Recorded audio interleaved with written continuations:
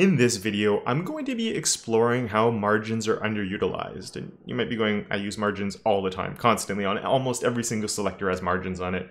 And yes, we use them for spacing all the time. But how often do you use margin auto other than containers? Like margin left, margin right, auto? How often? Just containers maybe? We're going to be pushing it. We're going to be seeing the different possibilities of that. And also, once you get into the world of Flexbox and Grid, how the margin top and bottom auto can be a game changer in setting up your layouts. And it's not just to center something vertically. You can do a lot more with it than just that. So that's what this video is going to be all about. Hi there, my name is Kevin, and if you're new to my channel, here we learn how to make the web and how to make it look good with weekly tips, tricks, and tutorials. And as I said in this video, we're going to be exploring the underutilized margin auto, usually more specific than just margin auto, period.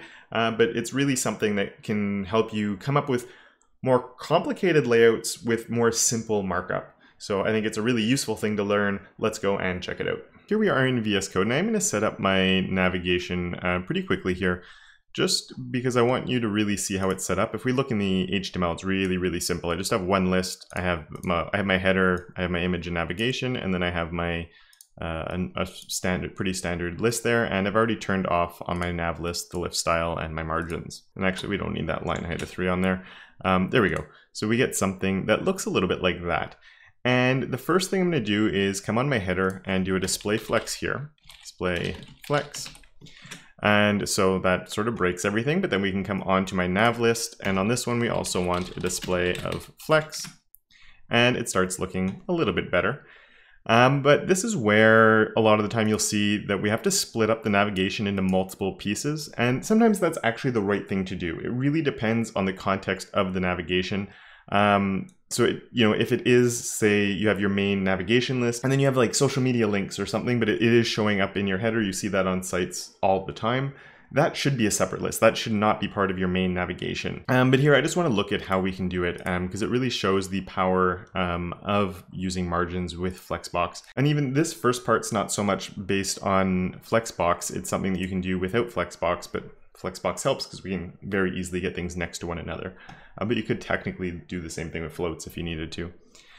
But here, okay, so we have our navigation like that. And actually what I'm going to do is on my nav list, let's do a couple things here. Let's start with my nav, which was just my nav.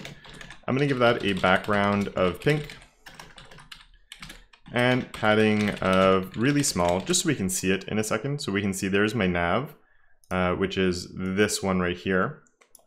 And then I'm going to come on my nav list and I'm going to give that a background of light blue. And we shouldn't need any padding on that. So there we can see that my nav list is inside my nav. And because my header is display flex, you'll notice that the nav itself here is not full width. It's stopping right here because whenever something's a flex child, it's going to shrink down to the smallest it can get, or not the smallest, but it's going to sort of match the width of its content. It's a little bit like having max width on something. So by doing display flex, it's shrinking down, because if I didn't have that display flex on the header,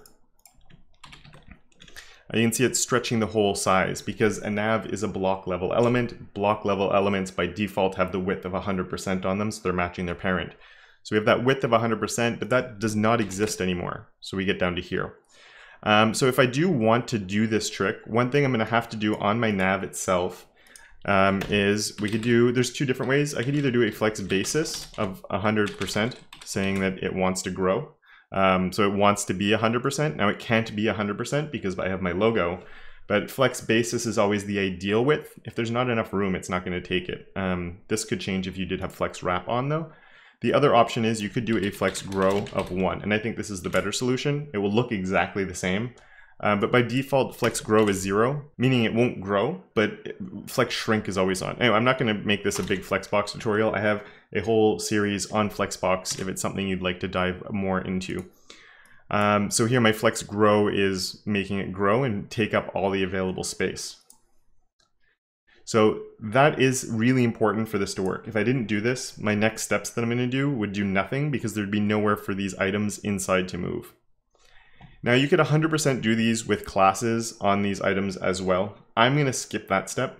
And what I'm going to do is say that my nav list li, so nav, my li's inside my nav list, but then I'm going to say nth of type. And I do have 7 items in here. So if you count 1, 2, 3, 4, 5, 6, 7. So if I choose the, I'm going to choose the, well, let's start with the 7th one.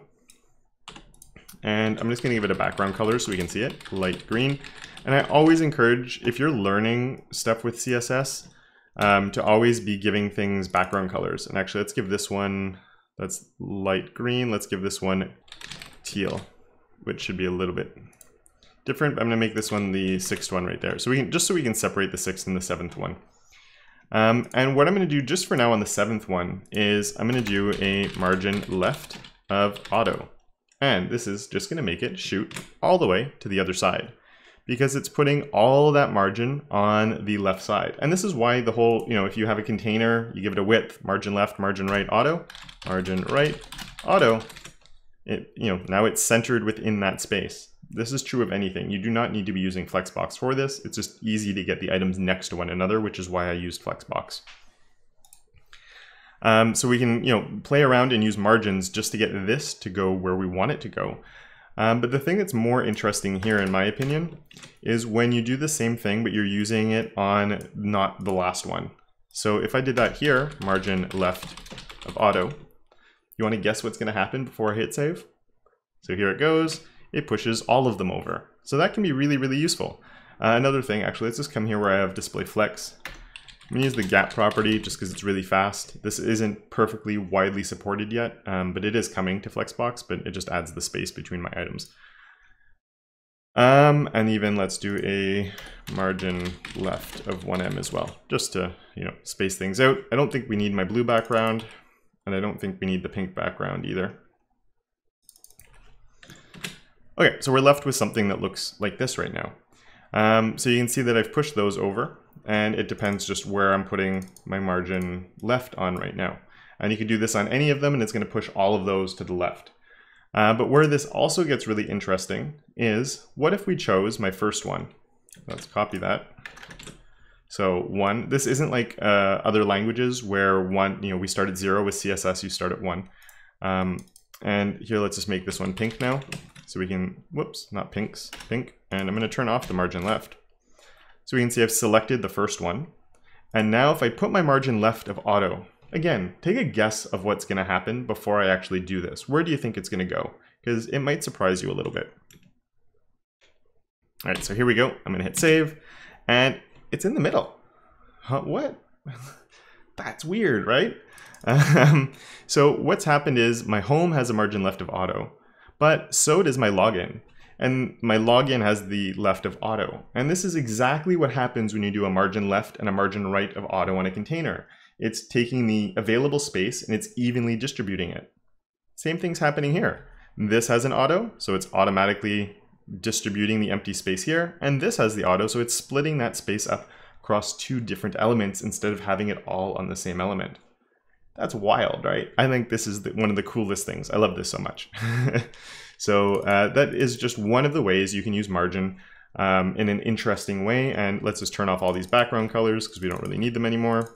I guess we don't need the selector at all. And you start getting something like that. These could be styled up differently to look like buttons. And with one navigation, instead of having to complicate matters in your markup, you could come up with something like this. And while I think this is really, really cool, we can push this a little bit more. And this is where Flexbox does come into play. And this could work in Grid as well if you are using Grid. But this would not work if you're not using Flexbox. And what I'm going to do is my header, I'm going to turn off my display flex. We might need that. Anyway, we'll see. But what I'm going to do, and let's turn off that margin left there. And on my header, let's give this a position of fixed. Because I see a lot of people asking me about navigations that are fixed on the side. So let's do fixed. Oh, you know what? I never even did a margin 0 on my body. Margin 0. There we go. We have position fixed on this, so it wouldn't really change too much. But position fixed, left 0, top 0, and not right, bottom 0. And there we go, it's going like that. Not perfect, but now we can go on my nav list itself, which is display flex already, so they're going next to one another. I'm still going to use flex on this because we will need this to have a display flex. I'll turn it off after and show you what might, I'll show you that it doesn't quite work. But I'm going to change the flex direction on here to column so they stack one on top of each other. And it also fixes the width of our whole header area at the same time. And this is just because the way position fixed works. It's a little bit like when you do a display of flex, it's shrinking and it's matching the longest word that's in here, which is, I guess, contact or maybe sign up. So we have my navigation that's now vertical like this, but what if I want to space things out a little bit differently? Now, when we did it last time, one thing that was really important was that our nav was actually stretching the full width. So if we put this back on, background, I shouldn't delete it, I guess I should have commented it out, but background of pink, padding 1 pixel, or we'll do 2 so we can see it a little better. You can see that my nav is stopping here. It's not stretching the entire size, even though we do have a flex grow of 1 on here. And the reason flex grow is not working is just because, well, we took off, on my header, we took off the flex box. So I guess I should have left that on, display flex. But once again, they're gonna go next to one another. So I would have to do the same thing I did before, flex direction of column, just so they're like that. And now my flex grow is actually making sure that it grows. And let's go check out this guy here. This would be background light blue. Again, we need this guy to stretch and be the full size. For this, I think it's a bit easier. We can just do height 100%, and it's going to match the height of its parent. You could also make this a display flex and give this a flex grow of 1. That would also work, but I think this is just a little easier. So we're stretching the full size. So that's good, because now that we're stretching the full size once again, let me turn off my padding.